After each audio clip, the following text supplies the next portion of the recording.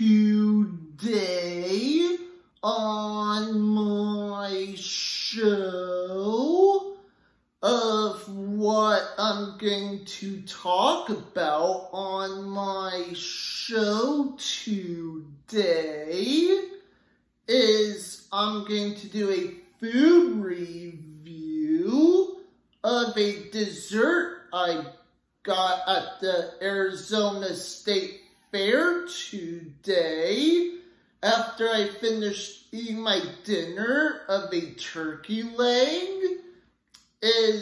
I'm going to do a dessert food review is Smooreookie. And I just want to let everyone know that if anyone is trying to look for like a Smooreookie at Arizona State Fair, that's somewhere in the area of a cookie stand called Totally Baked Cookie Joint.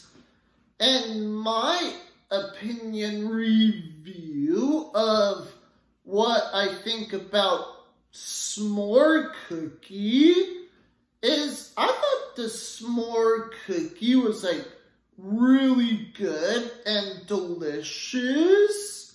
And I just want to let everyone know that if anyone enjoys s'mores, and if you like s'mores or something, and I just want to let everyone know is next time if you're at Arizona State Fair, I would easily highly recommend it that people need to like try the Smooreookie out because I thought it was an awesome, cool cookie and I want to give it thumbs up.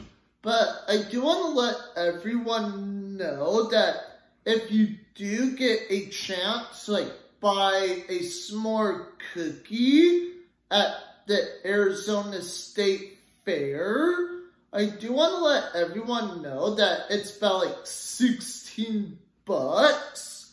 And yes, it's expensive to get at the fair, but you know what? That's totally up to you if it's worth like buying that. Again, that's in your opinion. So yeah. And also in my other opinion about the Smooreookie, that I thought it was not a bad flavor at all. So yeah. And I do want to let everyone know that, again, if you do get it, you might have some ice cream on the side too. So, yeah.